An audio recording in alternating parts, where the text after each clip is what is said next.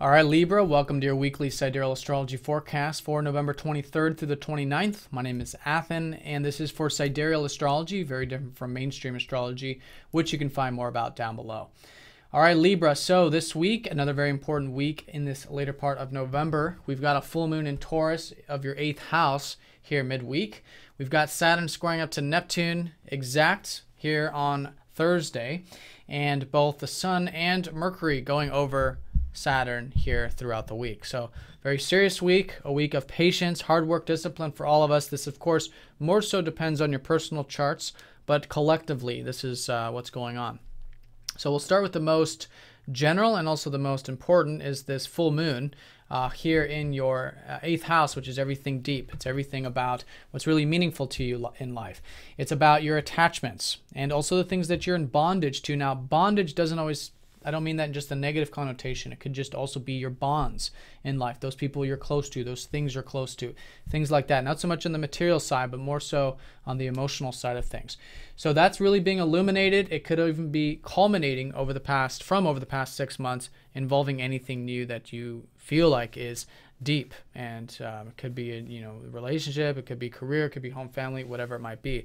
And overall, it's just a great time to see who we are on an instinctual, on a human level, because we're all human and we all have, these quote unquote lower aspects of self. So through that awareness, it's a great opportunity to accept who we are and embrace that.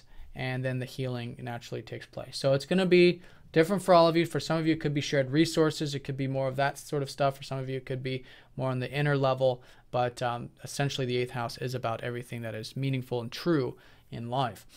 So that's going to be the illuminating point and the culminating point. Now, this full moon is going to be trining up to Mars, so there is a lot of motivation, a lot of drive available this week involving that awareness of what's meaningful to you, as well as maybe some uncertainty and doubt with that, which has been the name of the game with Saturn squaring up to Neptune.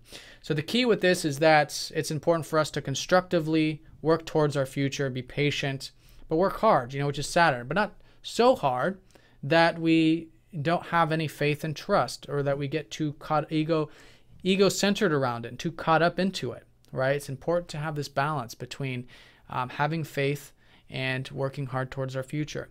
So that's been the square energy, and that full moon is going to be forming that T-square. Now, it's been more so perhaps the uncertainty involving the financial material stuff, perhaps, which has been Saturn in your 2nd house, and your self-expression, okay, which could be things like romance, children, creativity, entrepreneurship, or anything we create in life. So the key is to work hard, but have that faith in those areas, as well as the deeper aspects this middle part of the week with this full moon.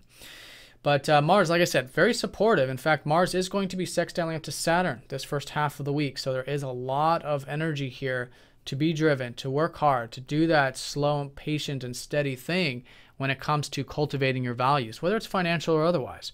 This is the house of essentially our material values, being grateful for what we have, and moving forward slowly. And this is all coming at the time of Thanksgiving. So for those of us in the States, so there is this gratitude that can certainly come in, even though it does take hard work and faith in the process. All right, so that's going to be the overall energies of the week. This first couple days of the week, your ruler Venus does oppose up to Uranus, so do keep everything nice and grounded. It's a great time to bring in some more freedom, maybe from the routine and health stuff, whatever you do on a daily basis, or the work.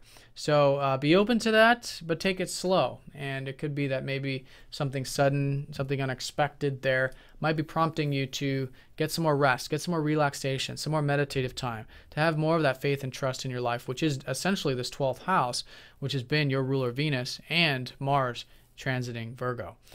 So that's going to be these first couple days, and then this same time as this full moon, Mercury goes over Saturn.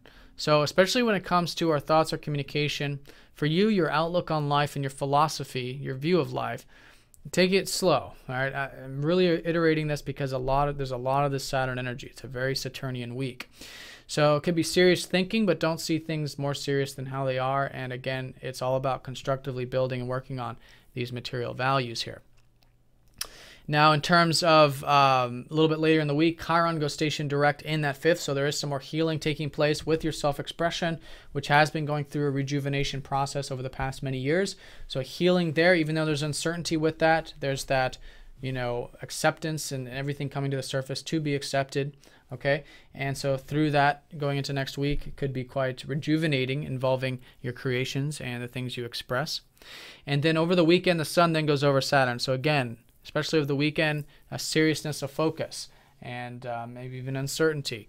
But for you, it might be more so specifically relating to your, again, financial stuff, material stuff, and also groups or organizational stuff. Okay, but take it nice and slow, grounded, because like I've been saying, with Saturn, this is a time period to work hard. It's a time period to take it nice and slow. And through that, we can really build those ideals that we've had for many years involving our future. But it'll only come through the, you know, patient approach of climbing that mountain, but one step at a time. All right. So Libra, have a great week. Thanks for watching, and I'll see you all next time. Take care.